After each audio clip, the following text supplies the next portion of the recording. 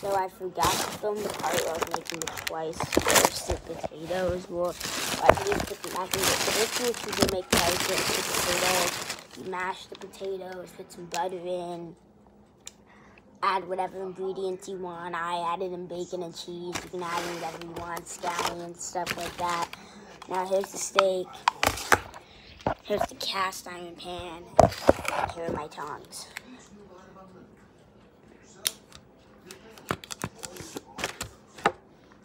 So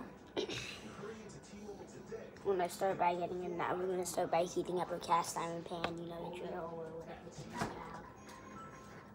You're gonna get your butter.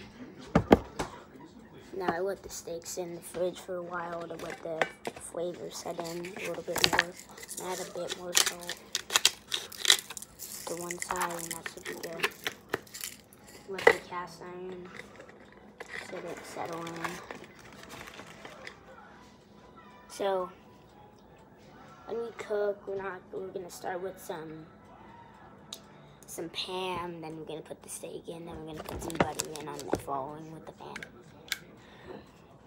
I don't think you're supposed to use spray on cast irons, but you know, do what you gotta do.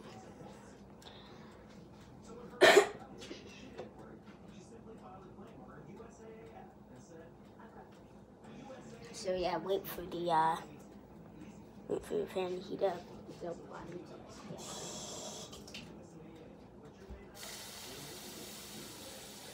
It's not ready yet,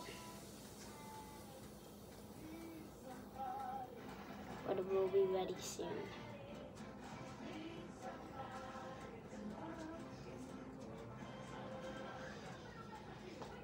So yeah, the pan's cooking. We're gonna use some olive oil to start it off.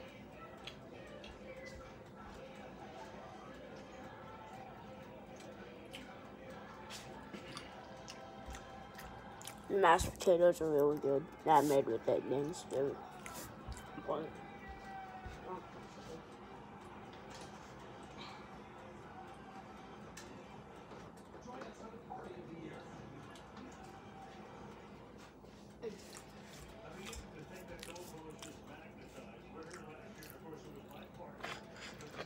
I still have some potato left over. I'm gonna mash these.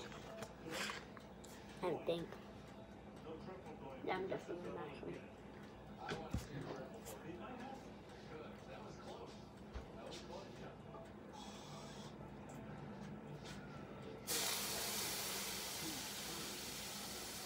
Not ready yet.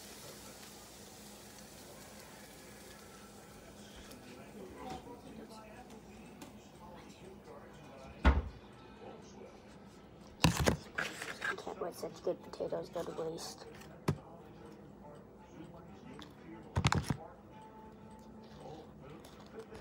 I'm making mashed. I'm gonna make you mashed potatoes. You're also adding mashed potatoes to this dish.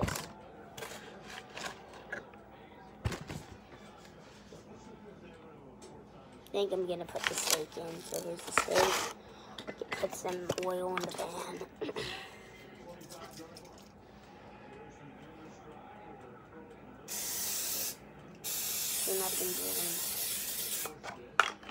Just bunch of oil in. Get your steak. And don't let it sit for now. Oh, that's cooked. I'm gonna, just put some butter. Make some mashed.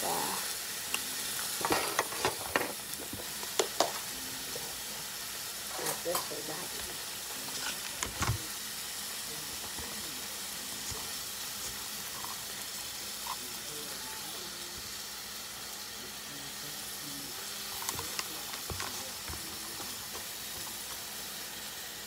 Drop the butter.